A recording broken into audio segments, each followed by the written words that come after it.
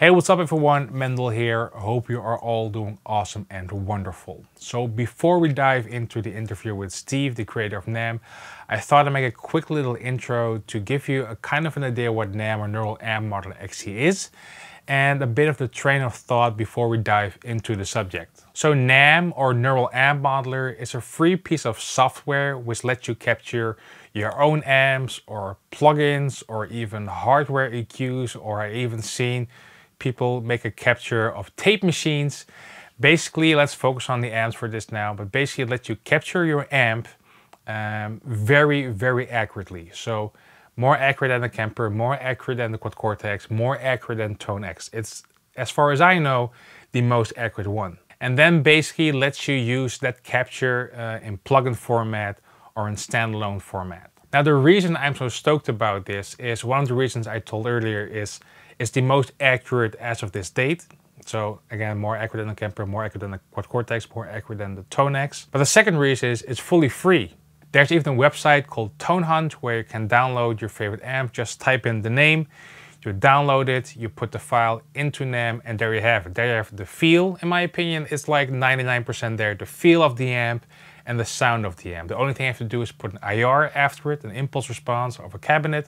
But Steve is working on a solution to also be able to capture very accurately with a cab or an impulse response. So there's that. The reason this subject fascinates me is there's no more excuse to not have a good tone. There hasn't been for the past 12 years, to be honest. But for example, a Kemper is now like 800 euros. The Cortex is about the same. I think Tonex Pedal is 400 euros, or the software could be a bit cheaper, but this is free. It's the most accurate one. It's fully free. On my system, actually, it's pretty lightweight. I already use it to mix clients. I love playing through it. I'm like waking up, I'm like, okay, I don't have a JP2C, and as of this date, JP2C or Mesa amps are not being sold in Europe. So let's type in JP2C, download a JP2C capture, and just have fun with it and be inspired and create something. I also made one of my own captures that I put on Tone Hunt. It's a Mesa Boogie Road King 2, one of my favorite amps, going to the power amp of an EVH 5153 Stealth 606. Sounds amazing in my opinion. You can download it for free, links in the description box down below. Also make sure, if you want to, join the Facebook group of Neural Amp Modeler. It feels like a warm community. Everyone's saying, hey, I have this amp, I put those captures up on Tone Hunt or upload it to my... Okay, where was I? What was I? Oh yeah, the Facebook group. So there's also a Facebook group called Neural Amp Modeler. You can join it. And it's basically like this big warm community where people are like, hey, I have this amp, just put it on Tone Hunt or upload it to my Drive or Dropbox. Or I have this rare amp, make a capture of it, put it on Tone Hunt, let me know what you think. And it's like, man, is this the future? Because it feels pretty cool in my opinion. Anyway, so I got to sit down with Steven Atkinson, the creator of Neural Amp Modeler, and ask him some few questions about the current state, the community, and the future. So let's dive right in. Here we go. What's up, Steve? How are you? Hey, Mendel. It's it's good to talk with you. You know, things have been busy over here, but I can imagine. We're trying to keep everything in order, trying to keep my head on with everything that's going on. Right. You know, I'm getting back into things after having been over at the NAMM show last weekend. Yeah, it's been a lot of fun. You know, the Neural Amp Modeler NAMM has been coming along, and there's been a lot of folks with a lot of interest, and yeah, it's just been a really crazy time, you know, getting to meet new people, getting to kind of hear what people are thinking about it, and trying to juggle that all with everything else that's going on in life. Right, I can imagine. So just out of curiosity, like how old are you? Yeah, I am 34 right now. I'm just so blown away because we'll jump into the next question in a bit, but I love these bigger companies, for example, like Kemper, Real DSP, IK Multimedia. Yeah. Doing this capture thing, and then this dude over here somehow has cracked the code and even does it better, which is mind-blowing. We'll dive into that a bit later. Could you just introduce yourself a bit, talk a bit of yourself, like who are you? Because I think a lot of people are curious, like who is this guy who created this neural amp modeler? Yeah, absolutely. So my name is Steven Atkinson. I am I'm over here in the U.S. and kind of my background, if this kind of helps it makes sense, kind of where I'm coming from. I went to school for mechanical engineering, but have kind of gotten into machine learning after I got out of school, just basically because, you know, when I was in school, that was about the time when, you know, some of the cool little things started showing up on folks' smartphones. So I always like to say that one of the cool things that really caught my attention was that, you know, like the voice recognition stuff started coming out while I was in school. And, you know, I was kind of, you know, doing my studies, but, you know, this was like really interesting. And I was kind of just naturally curious about it. And so, you know, once I got out of school, I, just started trying to like, transition like my technical expertise and get kind of more into ML. And so basically the way that I managed to do that was kind of like I got one foot off the previous boat and into the other one, and I kind of ended up doing kind of this sort of machine learning that is more applied to problems in like the physical sciences and in the natural sciences, instead of like, you know, trying to like machine learn about people. I'm machine learning about gadgets and all sorts of cool stuff like that, and like doing just basically finding out how ML can be used to help us kind of like understand and work with like a lot of high-tech gizmos and stuff. So when I started like looking at the neural amp modeler thing, that was I think I'd been doing ML things for maybe about 2 years or so.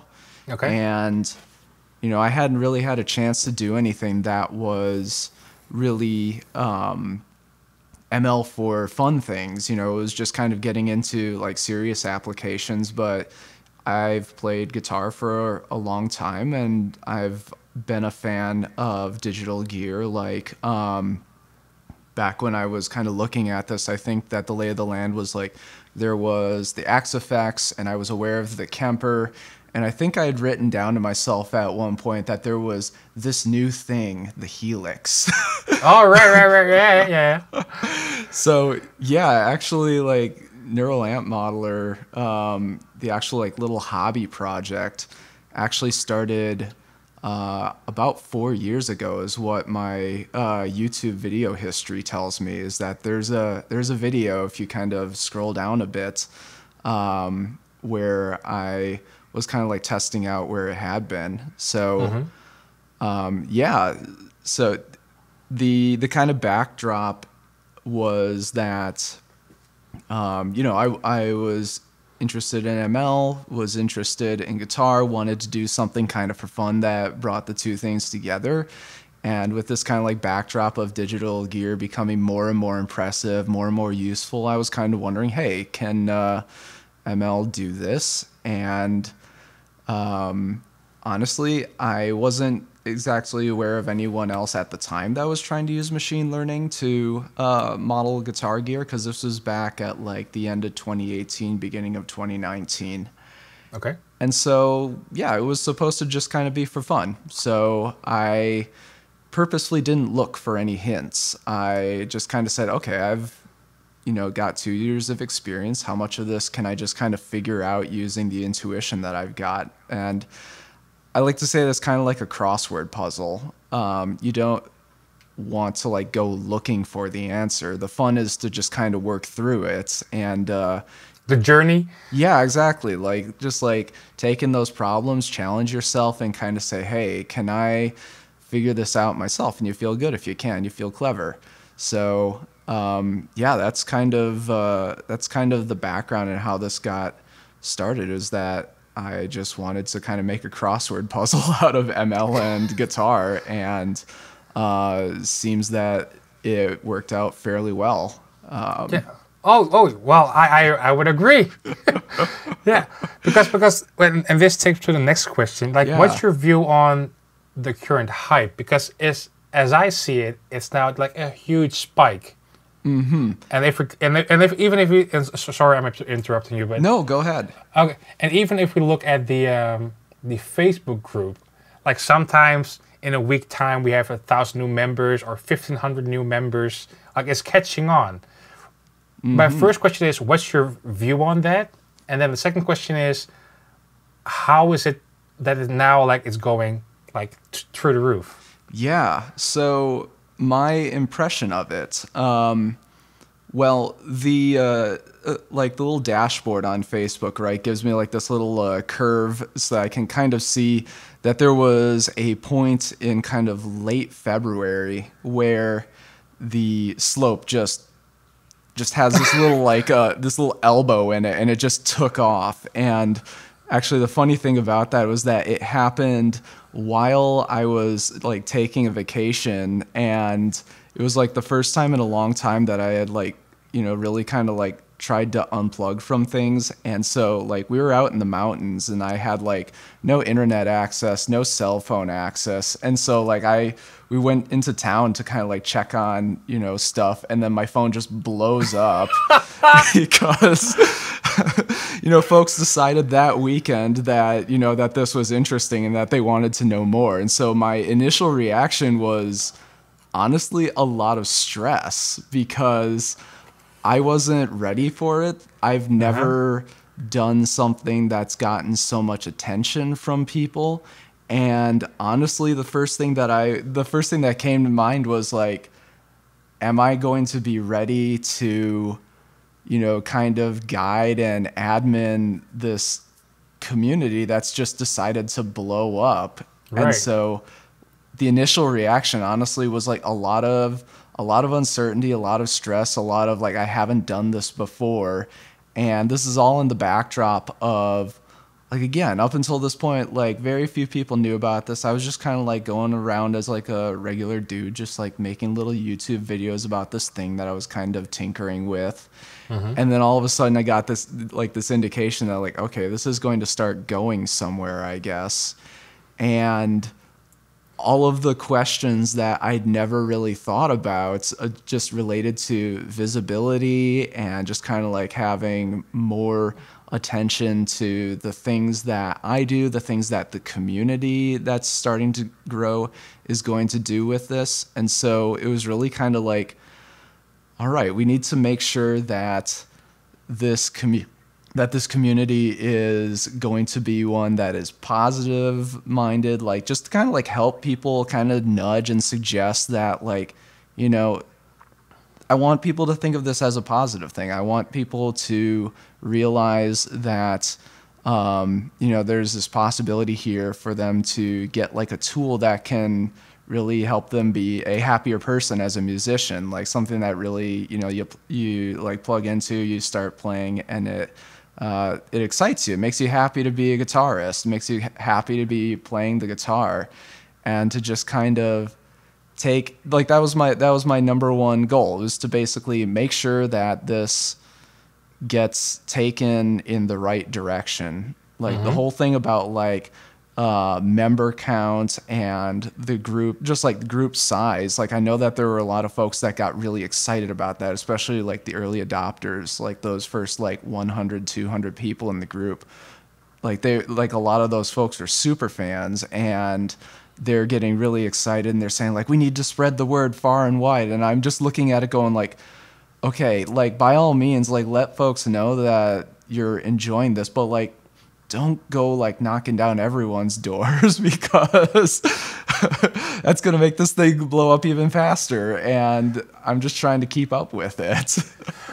And actually what I, because I joined that Facebook group, I think a month ago or something.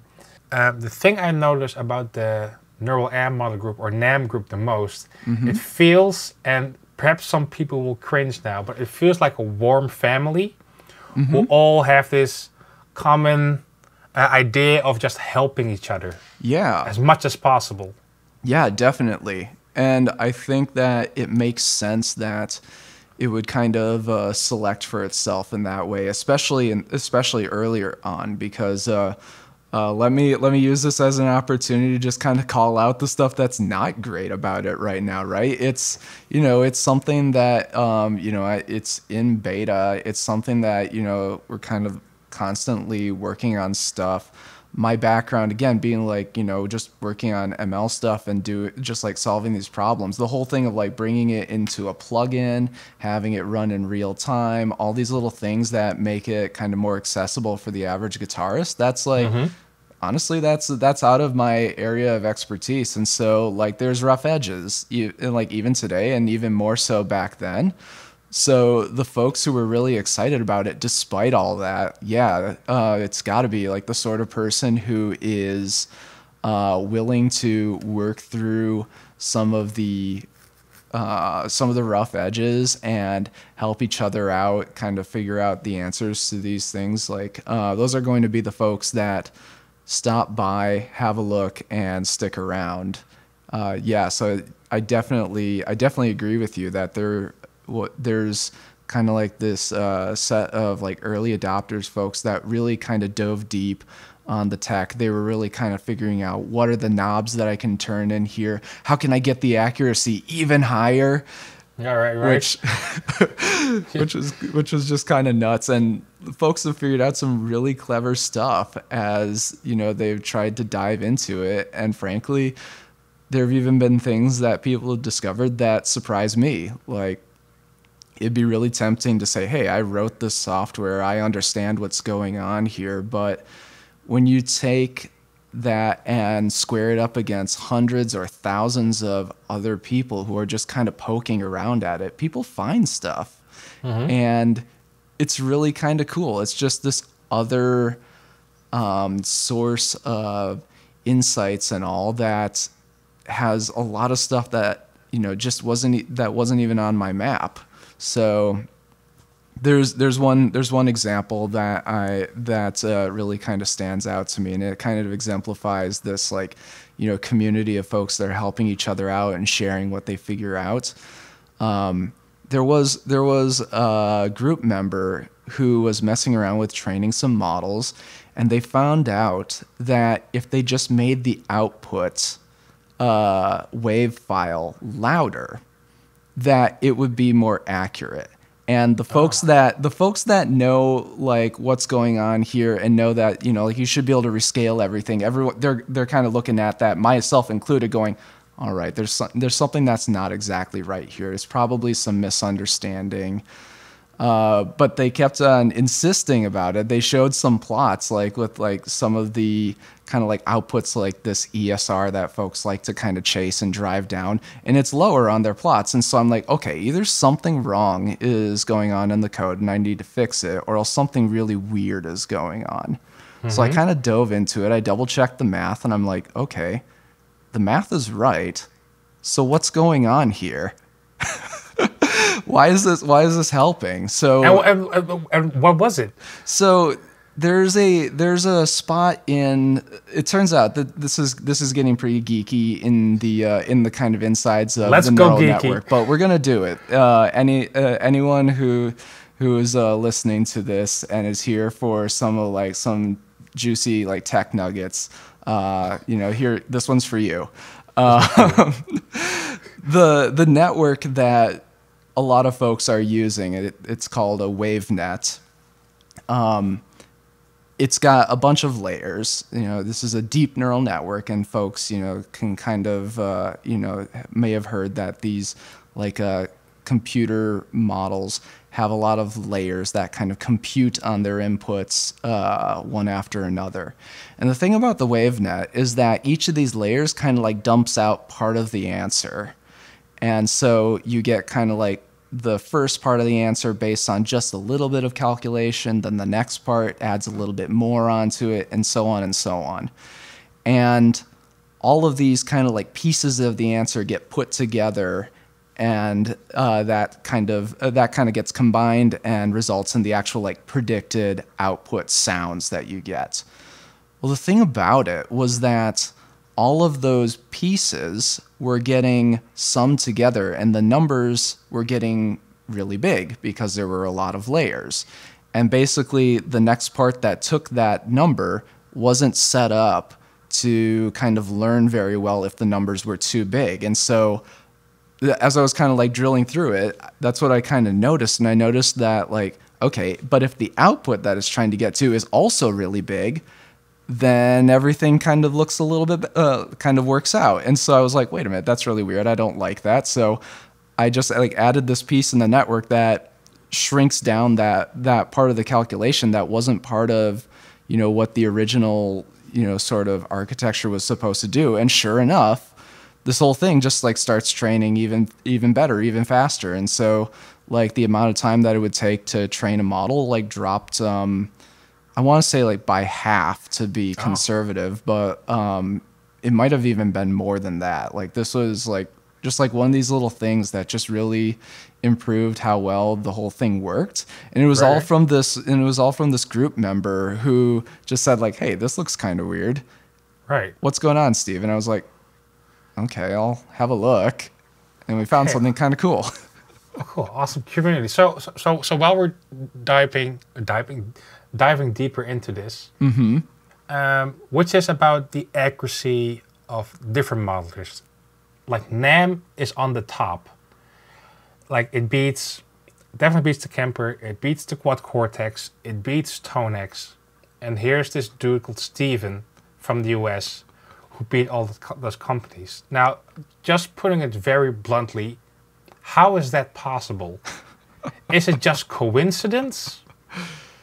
What is it? Because I can imagine like, because I also think, and I'm not sure about this, but because it's more accurate, it becomes sort of talk of the town. Like, hey, it's more accurate than Tonex and this. Let's check it out. Yeah. So how come? Yeah. So let me give this answer in two parts. Or no, it's just going to be one part. Okay.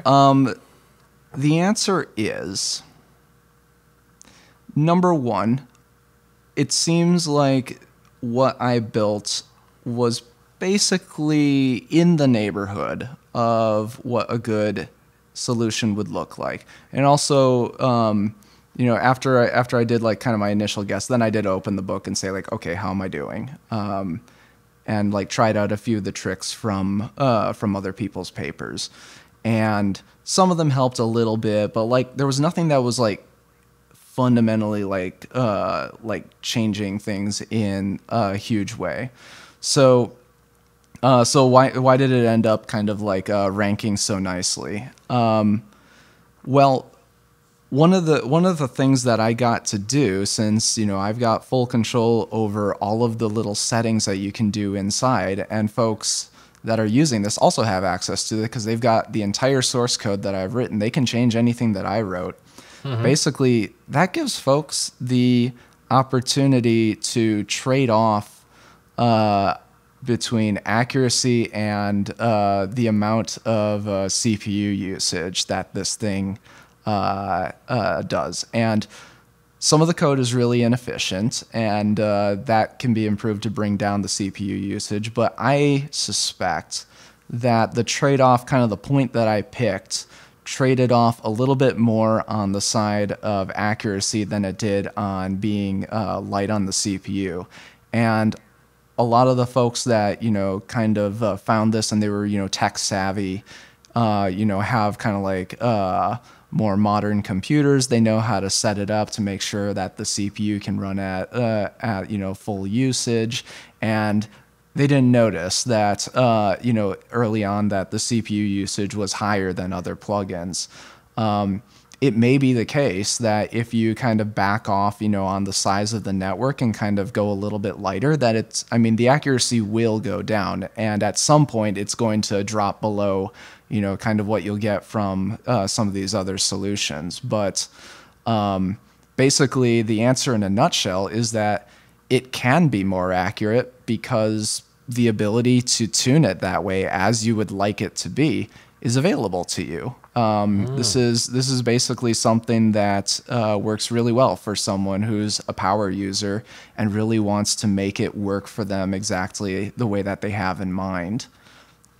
So maybe that's like it's a little bit it may be like a little bit less of a magic answer, but I think that it's maybe the most honest answer that I can give, is that it can be more this, more that than other people, like other modelers stuff out there, because it can be whatever the person using it wants it to be. And I think that's, you know, kind of a cool thing to put in people's hands, basically, to say, here's the nugget of it, tweak it as you'd like, you know, make it make you happy. That's the most satisfying answer I've probably ever heard. Yeah, no, I fully agree. So perhaps some stuff could be secret, but talking about NAMM, what are the future plans of it? Because something I really admire you as what I've seen digitally you as a person is, instead of going, yep, if you want to use this plugin, you have to pay $100 and I'm going to close the code, for an example.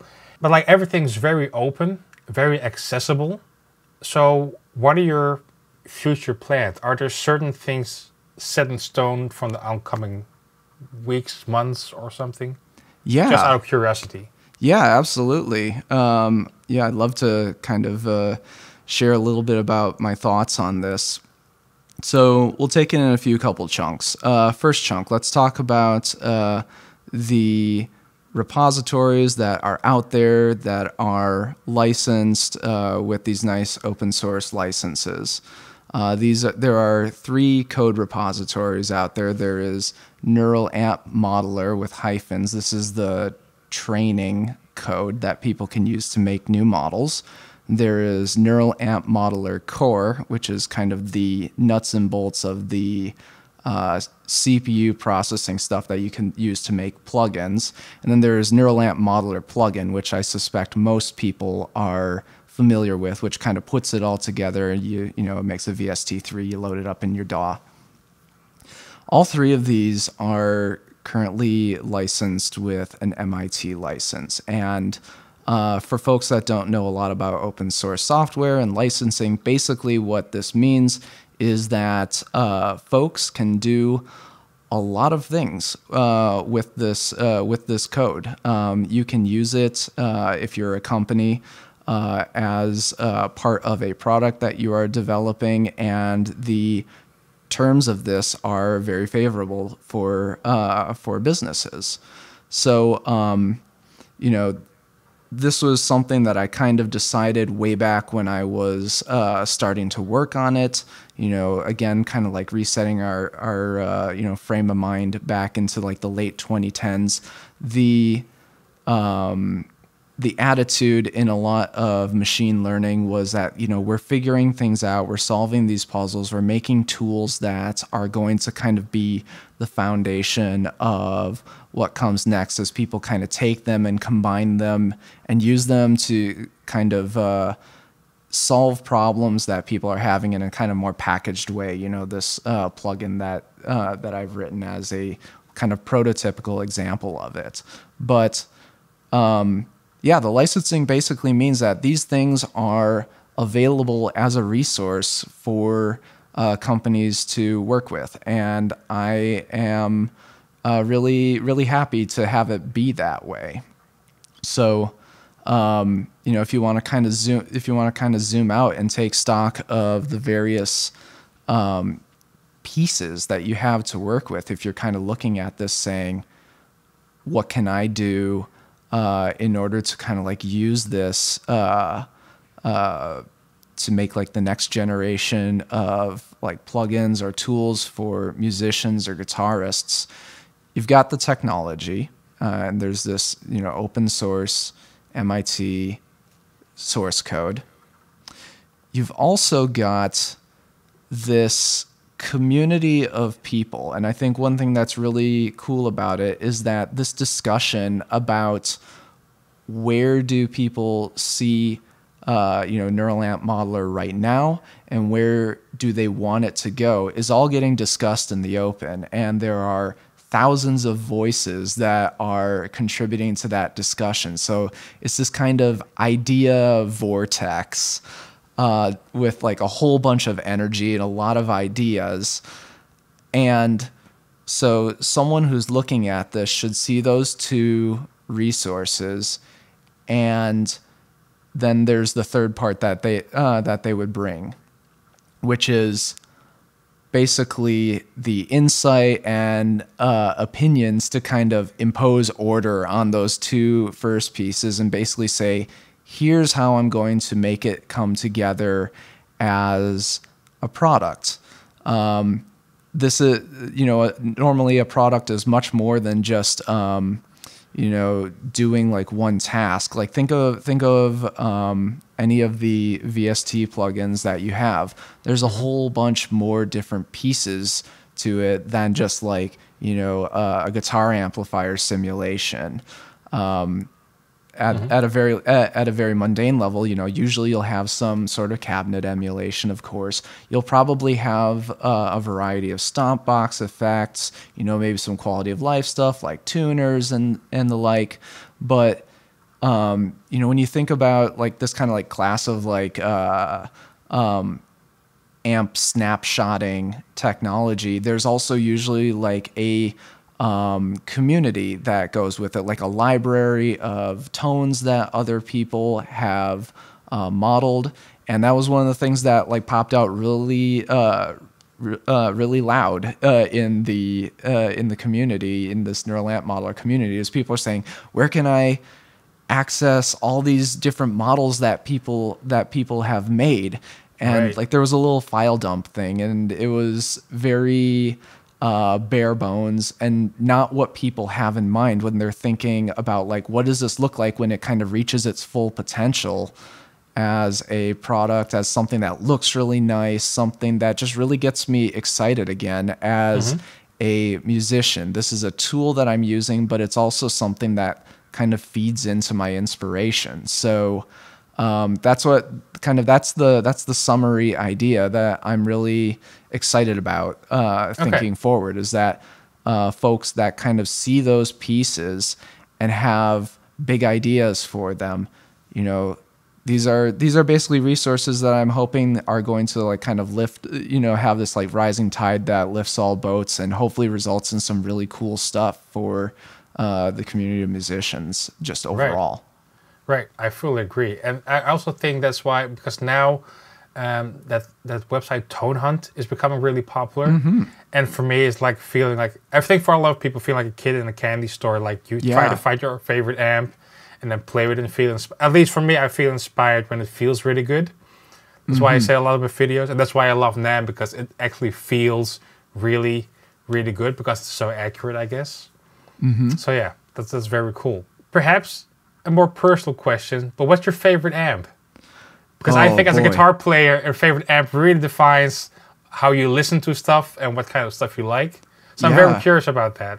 Oh boy. So that's going to obviously depend upon what kind of music I'm playing. But let me just start with kind of like the the first thing that I would probably say is, I like to play, kind of high gain tones. And man, I am just someone who I'm a fan of the 5150 tone. It's hard to go wrong with like a block letter with like a Maxon in front of it. That's just such a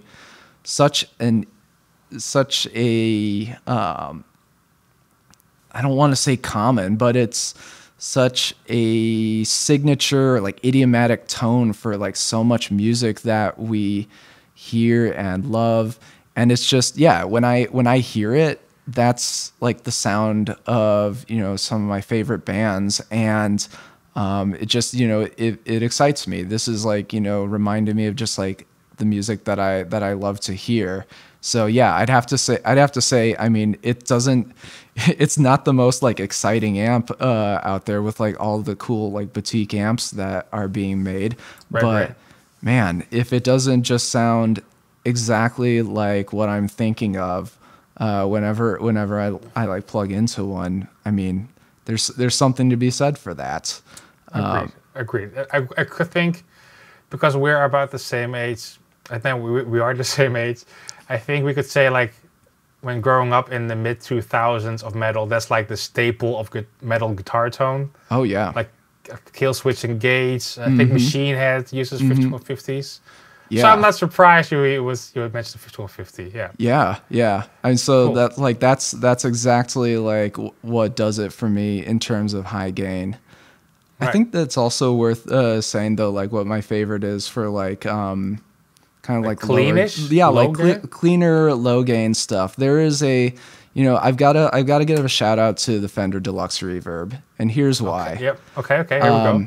Because think about the sort of gigs where folks are playing in like a smaller like shop or something like that, really intimate small settings, like the ones where you're walking on the street and you can kind of hear inside the shop that someone's playing. Yeah. The sound that you get when that sound that I kind of associate with like walking on the street, it is a sound that came from the speaker cabinet of a tube amp and is like bouncing around through this shop and comes out the door. And there's basically this feeling of like intimacy where the tone is coming straight out of a guitar cabinet. And usually that amp's going to have to be like relatively like low wattage. It's going to have to be kind of, it's going to have to suit the space. And so just like thinking about the sorts of gigs that kind of fit that shape and the sorts of tones that you'll hear from those, there's just something that, conjures up like memories that I think are really captured by the Fender Deluxe Reverb. So it's just kind of like the picture of that sort of feeling to me. And it's got a really special place in my heart for those reasons. My goodness. It's almost an ode to that amp. It's so heartwarming to hear that. Yeah, I agree. Yeah. Cool. And I really got to say that, like, just to kind of like back out the context, we're talking about a digital simulation. It's using machine learning. This is all very high tech, but, I just want to keep on coming back to it, is that this is a tool.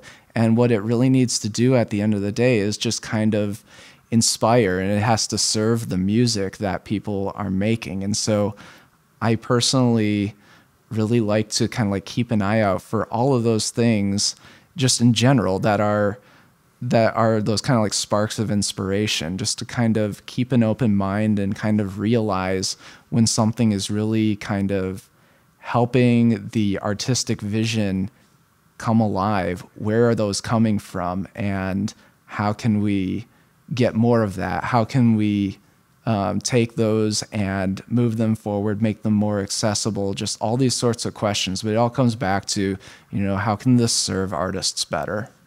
Right. Okay. So where do you think, well, like tech is moving so fast, let's say in 3 years, like where would everybody play Tonex? Would like boutique amps still be a thing because it goes so rapidly, or will it go more downhill? Because the reason I'm asking is, I know a lot of people who are above 50 that used to be a bit more conservative, like stay away from new tech. And now, for example, when this Tonex pedal comes out, I see a lot of people from different age groups going into this new form of technology. So what's your overview about that? Like, where would this be within 3 years? Oh boy. Sorry for asking such a no. It's such an interesting question, because asking about the future 3 years out has never been more challenging, right? And that's exactly why I'm asking. The rate of change,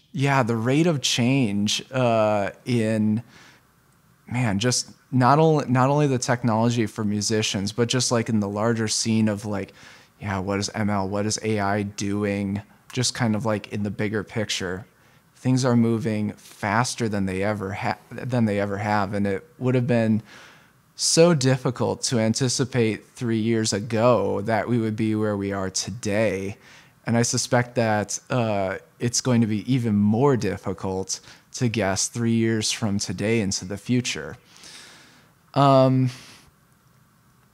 one, I really hope that we continue to see a thriving ecosystem of boutique guitar tones, because I think that that's one of the things that makes it like so much of a pleasure to be a guitarist in, you know, the 2020s, is that we've never had more options and just the ability to get things, you know, communicated to other people, you know, get people to see these new exciting products and, yeah, just like all these options that we've had, you know, it's never been better.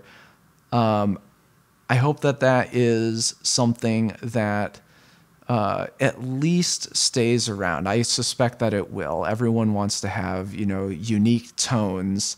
Everyone wants to, you know, everyone wants to see the options on the palette that they have expand. Like everyone wants to see something that is new and exciting to them. So, you know, instead of answering your question straight out, I would kind of say, okay, what are the ways in which we can give people unique sounds?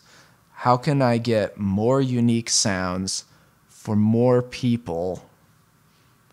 What are the kind of building blocks that can make that happen? I have some ideas. Okay. I think I'm going to decline to make any bets on the details of what the technology is going to look like that does that. Mm-hmm. But I think that we are going to see a continuing increase in the amount of variety of what guitarists and artists have accessible to them in terms of like these tones that they're able to access. You know, think back decades, you've got like, you know, Fenders, Marshalls, like a few options. That grows a little bit. There's a few more established companies. There's boutique companies. Now there are libraries, you know, of kind of machine learning modeled tones. And you can see just like the number of different sounds that people have accessible to themselves are just continuing to grow. So I think that if there's one thing that it is going to, you know, kind of technology development and product development is going to do, it's going to be something that probably further increases that variety that's accessible to us. Because I think that's kind of the trend and the direction that we see a lot of, you know, kind of elements of art and content going. You know, movies used to be made only by, you know, a few studios that could afford to do so. YouTube shows up, YouTubers show up, and all of a sudden there's an explosion in the amount of options that we have there of what we look at. All right. So I wouldn't be surprised if like some of the kind of like trends of, you know, content, diversity, frequency of like novel things coming out that interest people accelerates and kind of looks a similar way to what we've seen in other, you know, kind of in other areas. Cool. Okay. Great answer. Any last thing you want to add before we round this up? Oh boy, nothing comes to mind. I mean, you've asked some really great questions that have allowed me to kind of explore some of the really interesting questions about, you know, where this came from, where it's at right now, and where it's going. Mm-hmm. I would basically say that, you know, I'm really excited for where this technology, where it's taking us. And I think that one of the coolest parts about this has been the ability to kind of walk through it with a bunch of different people. You know, this is like talking on Facebook groups, getting to talk with you. And I hope that that more and more folks get kind of involved in that discussion, that kind of conversation, because I think that it's just a really cool opportunity for so many folks to get involved and kind of get to have a front row seat into, this kind of like, this like state of change that we're going through in, the kind of the guitar gear ecosystem. So yeah, I mean, I guess that's it is, contribute, get involved, have fun with it, see where that goes, see what sparks come out of it. I'm really excited for it. Cool. Steven, thank you so much for your time. Yeah, likewise. Thanks a bunch.